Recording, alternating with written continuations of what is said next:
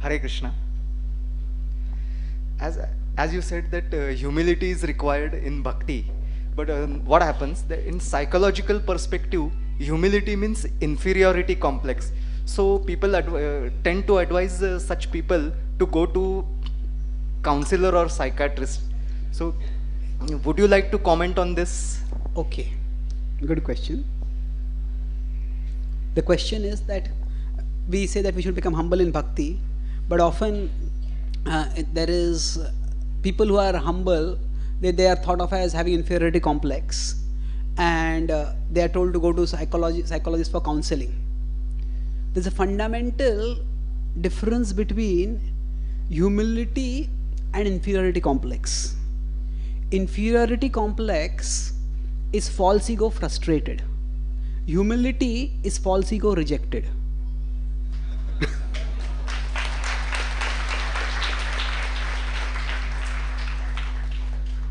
What that means is, when a person has inferiority complex, that person wants to have an ego. Yeah, I want to be big, I want to be famous, I want the whole world to respect me. But I don't have any talents by which the world will respect me. So what to do? I become frustrated. So humility, inferiority, feelings of inferiority, that inferiority complex, that is false ego frustrated. Whereas humility is false ego rejected. That means a devotee who is humble, a person doesn't seek happiness through the recognition by the world. A devotee seeks happiness through the connection with Krishna. And by that connection with Krishna, the devotee gets a higher happiness, and that's why it's false ego rejected. So that's firstly a difference. Now if we look at further, if we look at the history of this term inferiority complex, how did it come up? See, whether it is India or the West, prior to the 20th century, 19th century and before that, this whole economy was largely agrarian.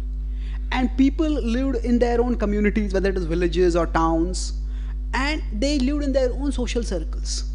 But when the industrialization of the economy happened, then there was urbanization, and then when there was migration, then people had to, practically speaking, for their employment, for their survival, they had to compete with the whole world, because they were going to unfamiliar places for jobs or for education.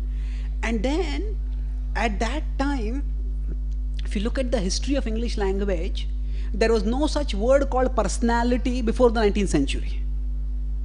Now, but from the 20th century onwards roughly, the person became not important, the personality became important. Personality means how you look. What is the impression that you give to people? Now, what are the impressions inside you doesn't matter. What is the impression that you can cast before others? That's what is important. And for that, there are certain external attributes. No, you should speak in this way, you should walk in this way, you should conduct yourself in this way. So a lot became dependent on external attributes which had very little to do with the core character of the person. And because of this, because of excessive emphasis on personality at the expense of the person, because of excessive emphasis on personality at the emphasis of the person, the sense of self-identity shifted from who I am to who I appear to the world.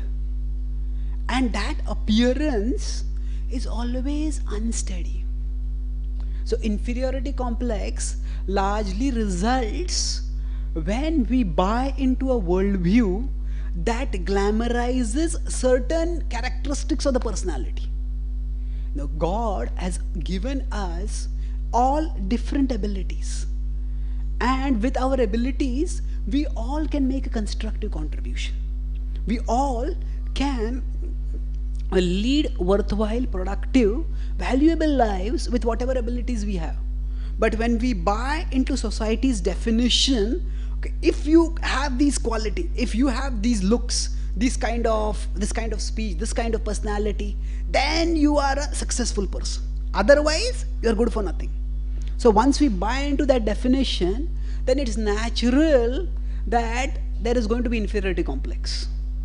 Why? Because the kind of, one of the easiest ways to become miserable is to start watching advertisements. Just watch advertisements, advertisements of people who have perfect figures, people who have handsome looks, people who have wealth, people who have charisma, people who have fluency in speech. They have everything. And when we see that, we'll actually start feeling inferior. So, actually speaking, the materialistic worldview, which divorces the person from the personality, that is the cause of the inferiority complex.